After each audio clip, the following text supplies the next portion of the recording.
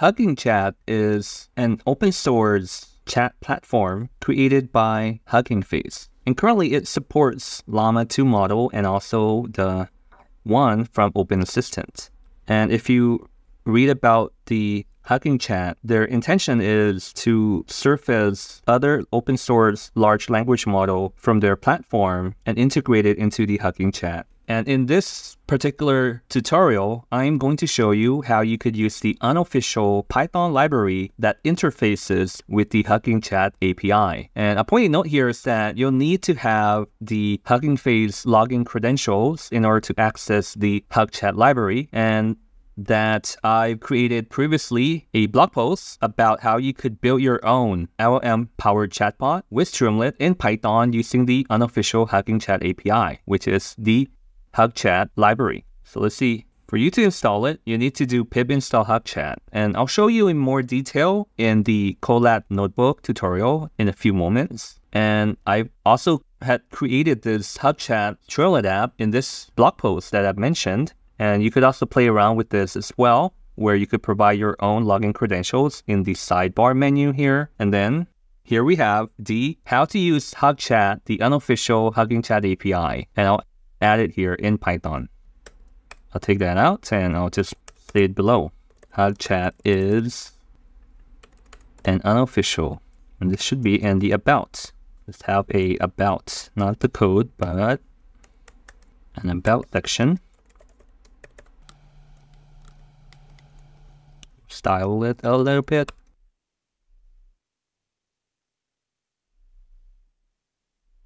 So I'm providing all of this as a free tutorial, and it would be greatly appreciated if you could share to your friends and subscribe to the channel.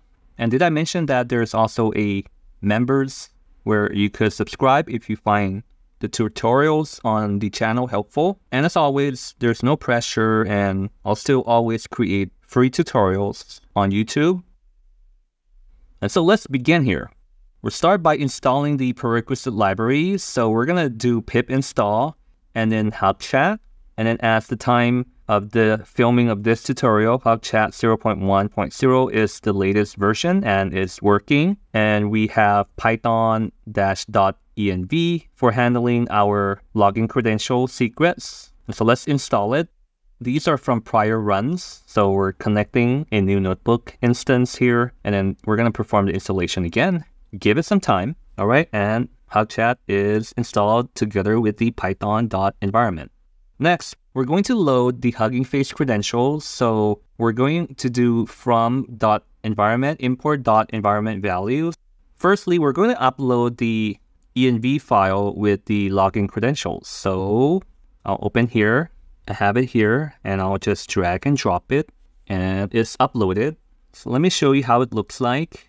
If you go to the HugChat repository in GitHub and click on Notebook, you see here that this particular Colab notebook is provided in this subfolder on HugChat repo, a Data Professor channel here, account on GitHub. And then we have the environment file. So essentially, we're going to have two lines. The first one is the email, and then the second one is the password. So these two are your login credentials. But a point note here is that I'm sharing this publicly because it does not contain any username or password. But in your own projects, do not, I repeat, do not share your login credentials publicly in a notebook. Keep it locally in your own computer. Don't upload it publicly. And let's head over back to the notebook here. And so we see that the environment file is already uploaded. Now we're going to load in the secrets, okay?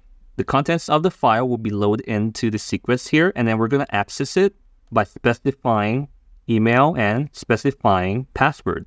And then we're assigning it to the two variables here, hf_email, hf_pass. All right, and now we're going to proceed to the LLM response generation. So we're going to import the HugChat function from the HugChat library. And we're going to import the login function here from the HugChat.login. Let's run it. Now we're going to create our own custom function. So we're going to call it generate response. And then we're going to have three input parameters here. The first one will be the prompt. The second one will be the email and the password, which are the ones that we had defined earlier on.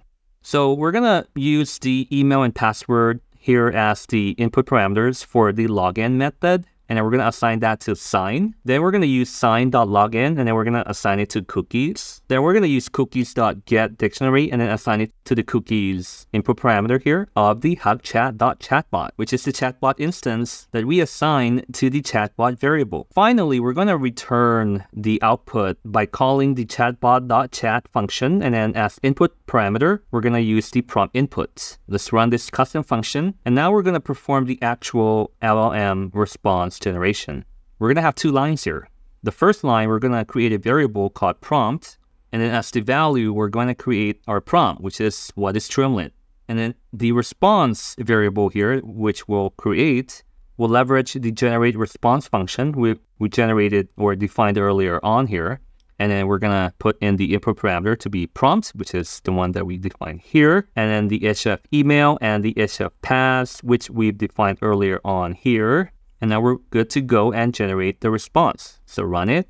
Wrong username or password. Oh, okay, I think I forgot to modify the contents to be the actual email and password. So why don't I do that first?